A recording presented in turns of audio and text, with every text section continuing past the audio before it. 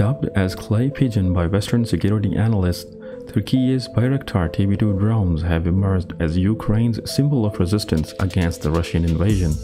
According to Seljuk Bayraktar from Baykar Technologies, destruction of Russian artillery systems and armored vehicles with TB2 by Ukrainian forces has made the whole world a customer. So, how did Bayraktar TB2 manage to garner this much acclaim?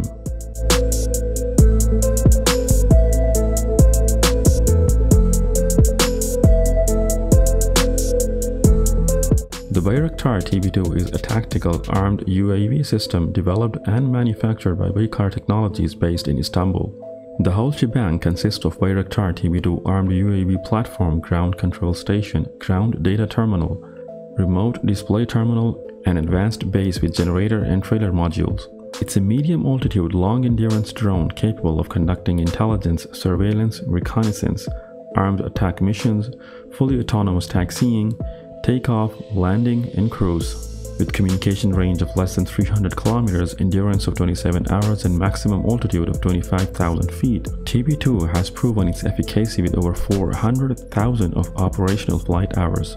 The Turkish military's use of TB2 gained prominence during counter-insurgency operations against Kurdistan Workers' Party and People's Protection Units across Turkish border with Iraq and Syria.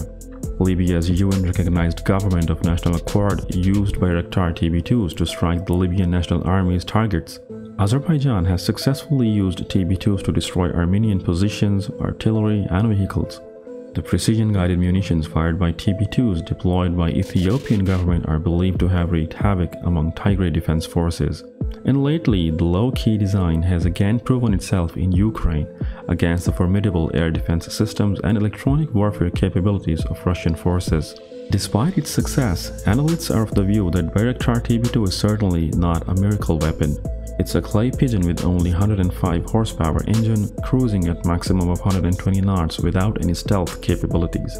Still, it seems to evade enemy reconnaissance either through radar jamming or through technical incompetence. The Russian invasion of Ukraine has been characterized by lack of coordination between the various elements of Russian armed forces. Reports also say that Russian forces set a reward of 50,000 rubles for shooting down a TB2.